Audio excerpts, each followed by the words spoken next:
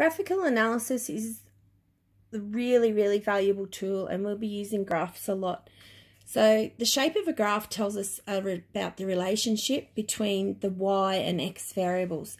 So the most common one, and particularly in grade 11 that we're interested in, is linear. So I tend to say it's a linear trend line that indicates a directly proportional relationship. So trend line and relationship. So we're going to get this kind of graph where we have straight line, line of best fit. You can see whether you've got any outliers or anomalies, and we go and we get the equation, and it'll be in the form of y equals mx plus c. That's the equation for a straight line. The gradient is going to be m, and c will tell us in the cases where it should go, the line should go through 0, 0, c will indicate systematic error. Right, so they've got here how to work out the slope by hand, but we'll be doing the majority of our graphs by Excel, and we'll get it to give us the equation straight up.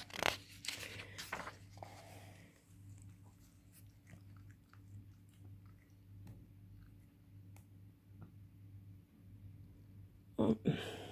Hello, Sal. Get off the book. So it talks here also about linear but not directly proportional. That's when it doesn't go through 0, 0, and it wasn't meant to go through 0, 0. It's still linear but not directly proportional.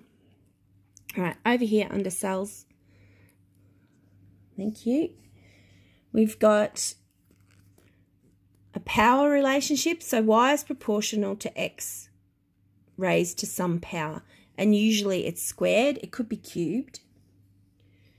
You also have an inverse where the power is to the -1 or the -2, so it might be something over a squared. Get off.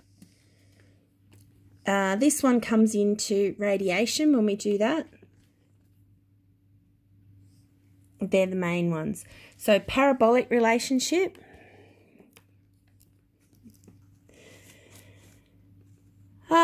Distance a rock has fallen from the top of a cliff and the time elapsed. It's going to give you this kind of shape. So when you get that shape, you know you have got parabolic. Y is proportional to x. Oops, sorry. Y is proportional to x squared.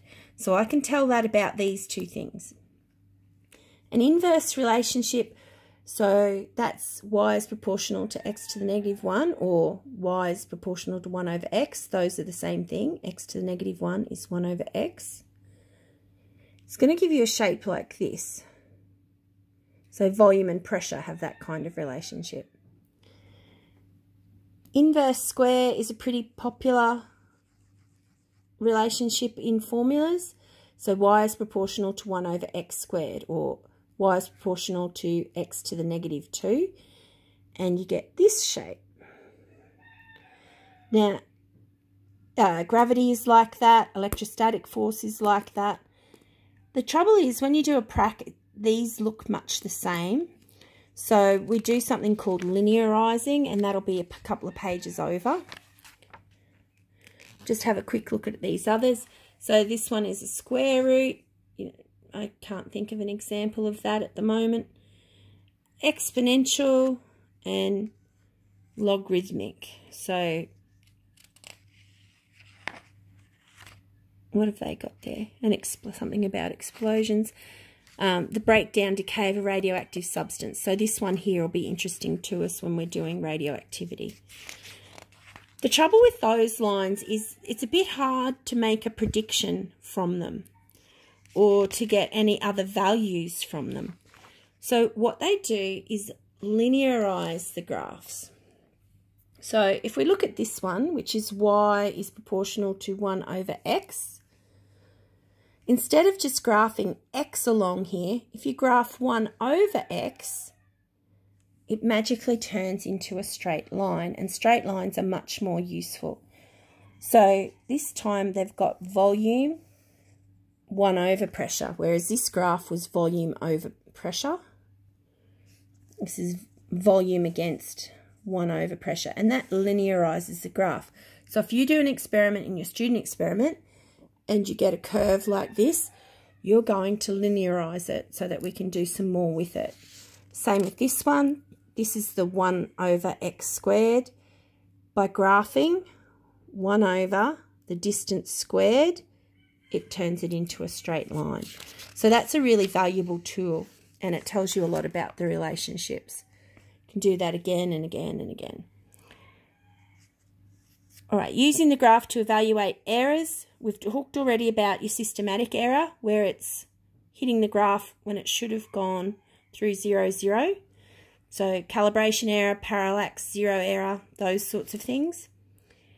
When we get a straight line, we can also get the r squared value, and that tells us about how well the line fits the data, whether or not we've done a consistent job. So if you look at these two, these data points are quite close to the line. It has an r squared value of 0.9948. This one, it's the exact same line with the exact same slope, but the points are more scattered, and it has an r squared value of 0.9597. So as far as the precision of the data and the consistency of the data, this is the better one. And in our experiments, we would be aiming for 0.98 or above. Error bars and uncertainty. So when you calculate your uncertainties, and we've done that in tables, we calculate the mean, then we calculate the uncertainty, then we can put on error bars. Another reason that we linearize the graph is so that we can then do the maximum and minimum slope lines. You can't do a maximum and minimum slope line with this curved graph. You need 3 straight line graphs to do that. And then we do our uncertainty in the slope and our uncertainty in the y-intercept.